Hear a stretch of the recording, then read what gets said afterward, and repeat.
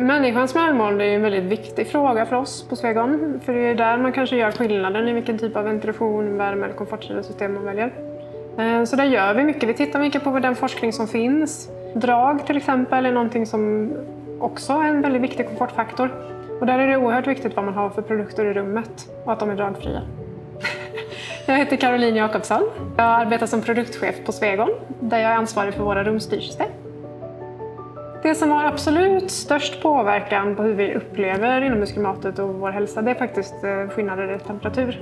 Det räcker med en ganska liten skillnad i temperatur för att vi ska börja känna en påverkan. Men det finns också någonting som heter VOC, som man också kan kalla för organiska lättflyktiga föreningar. Som är partiklar som frigörs i byggnader. Det kan vara från oss människor, men det kan också vara från byggnadsmaterial. Och de här partiklarna har nästan större påverkan på hur vi mår än vad koldioxidhalten har. Fördelen med att vi på Swegon och Fagerhult samarbetar i det här projektet är ju att vi tillsammans kan skapa en helhet med både expertis inom inomhusklimat och expertis inom belysning.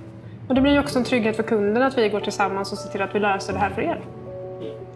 Jag tror att den stora utmaningen i vår bransch just nu, det är just det att man ser allt mer att det kommer uppkopplade smarta system.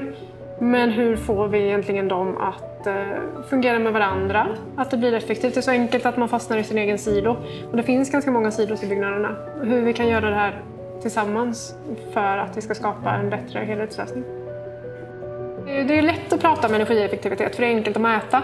Men det kan vara lite svårare att mäta hur människorna faktiskt mår. Och tittar man på den totala ekonomin i byggnaden så är energin faktiskt en ganska liten del. Det man lägger absolut mest pengar på, det är ju faktiskt personalen man har anställd som vistas där.